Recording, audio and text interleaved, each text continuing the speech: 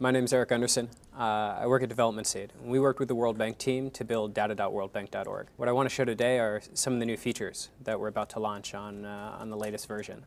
What's most exciting here is the actual number of data points. Back in April, when we first launched the site, we were working with about 340 different data points. We're now up to around 1,200 different data points. We're actually allowing people to take data with them now and actually put it in their sites. With so many data points now, we need to make it really easy to be able to dive in and find the different indicators. So one of the nice features here is on Find the Indicator side, you can just start typing. So as we start typing GDP, it will pull up all indicators with GDP in it.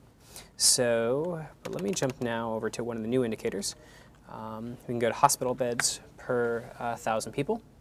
And you can see right off the bat, you get a world average trend line for that particular indicator. And what we can do here is we can quickly start typing and comparing countries to each other. So let's pull up Pakistan here. And again, just as you start typing, it will just add them in. And let's also pull up, let's compare hospital beds per 1,000 in India and Pakistan. As we can see, they're pretty close here. Here in Pakistan, 0.7.